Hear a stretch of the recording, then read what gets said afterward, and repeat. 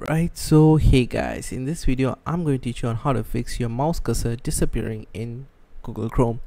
So it's a very simple process. Let's get straight into it, shall we? So we go into Google Chrome, okay, click on these three dots right here and go into settings. If you're in the latest version of Google Chrome, it would be the second last option. Okay, here you're going to search for hardware acceleration, and there it should be use hardware acceleration when available. So hardware acceleration will be turned on as default. Okay, so make sure you turn it off, and the relaunch button that you saw will be appearing for you.